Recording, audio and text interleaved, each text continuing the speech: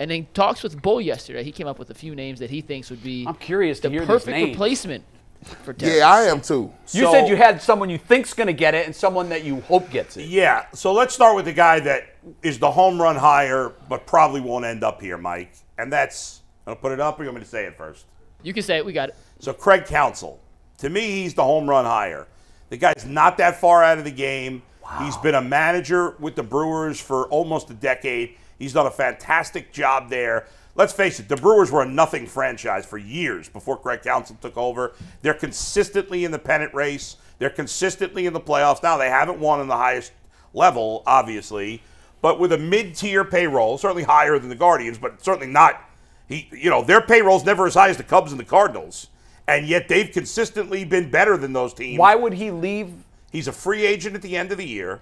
Right, you don't think about free agents in Milwaukee. No, I know you don't, but why would he leave a mid-tier payroll team to come from a bottom-tier payroll team? Well, he probably wouldn't, and in fact, I think he's going to go to the Mets because the GM he worked with in Milwaukee, a guy by the name of David Stearns, just got hired to be the new president or GM of the Mets. I remember and Buck Showalter is out. Buck Showalter is out. How young is he?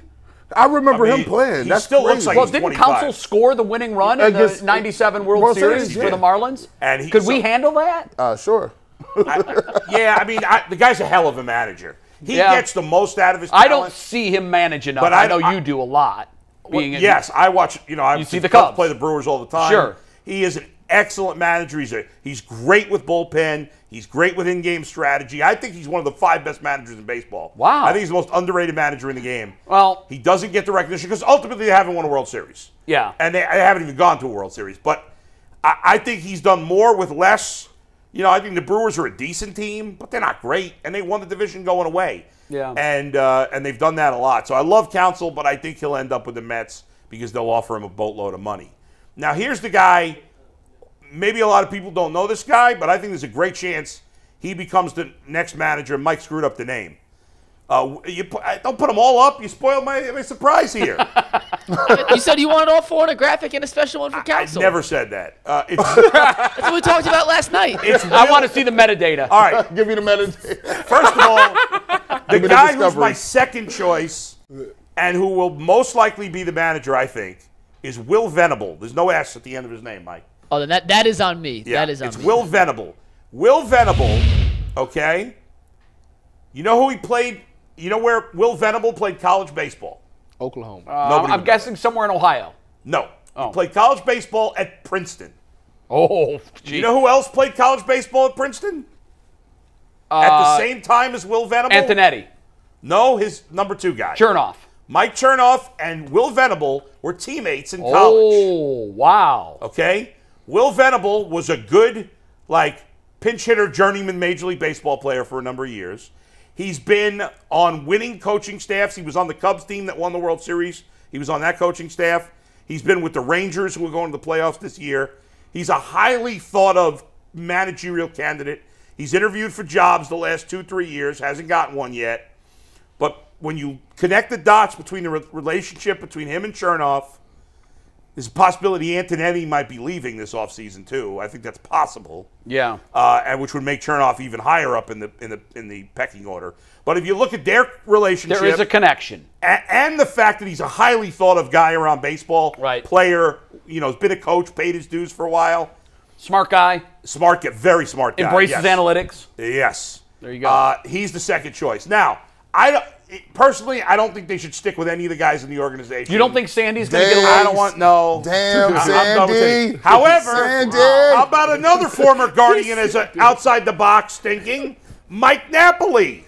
I saw that on there. Is he managing somewhere in the minors? He is the Cubs' first base coach right now. Is he really? I didn't even know that. He's been the Cubs' first base coach for a couple of years. So he's done some coaching. He's always been considered a great leader in the locker room. He was beloved by his teammates and we could party at Napoli. We party at Napoli's after every game. How was Mike Napoli over Sandy Alomar? How? I think the ship has sailed on Sandy. How does the ship sail on a manager? Did he forget baseball? I just think there's something about the Guardians are a young team, And I think you maybe need a manager who's a little more with the times. Well, what about this? You say what you saying if I read between the tea leaves? Yeah. Sandy ain't really locked in with all the analytics. Now, I don't know. No, I don't even know that. To me, he looks like a field player. Part of me is like, I just need somebody from out of the organization. What about this, though? The game has a huge Hispanic influence. Yes. Huge. Right. Most rosters have double-digit players that are Latin American. Yes. I would think that, and I know it didn't work with Ozzie Guillen in Chicago. They thought that would work. It didn't. Didn't they win a championship? Well, it worked for a minute, but I thought it went well. And you know what? I would take one quick. I'm about to say, what more do you want? Let me just give you. You're right. Let me give you two more guys real quick. Okay. One that was on there and one that would fit. You know, if you wanted to hire a Latin manager, right? I hadn't really thought about it. In that way, but the other guy a little off the board, Mark DeRosa. Now, Mark DeRosa managed the U.S. Team USA. He did. Yeah. He's also played for the Guardians. Yep. Well, Indians. Indians, of course. And well liked here. Well respected, well liked. Yeah. Real. I'm sure he'd be a great players manager. So I think he's a little off the board. I don't know that he even wants to manage full time.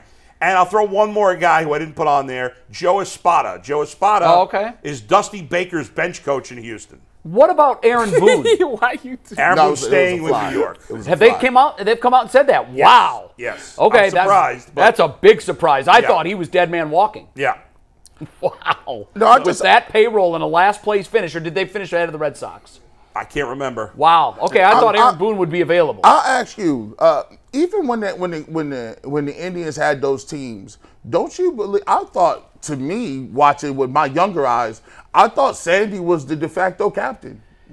I think he was 5 years ago, but when Tito missed games and he wasn't named the acting manager, I like Bull felt, that's not a vote of confidence. Nobody's hired Sandy in all these years to be a manager. I know, and I can't understand why. It's been a long time. I don't know why. You would have thought that with his lineage, his dad played Major League Baseball. Yep. His brother is a Hall of Famer. Sandy was an unbelievably popular player here in Cleveland. Yeah. You thought at some he's point a catcher and he knows the catchers, managers. got to manage pitchers. Who do you think? I don't know, man. I would like to see That's Sandy a whole get a lot shot. of stuff. Who is okay? If they ask if on the way out, Tito's gonna say, "I recommend." Oh, he's gonna get a recommendation. The hitting coach was well thought of. What's the hitting? Saleka? Yes. Yeah. I talked to him at spring training. Very impressive guy. Bright.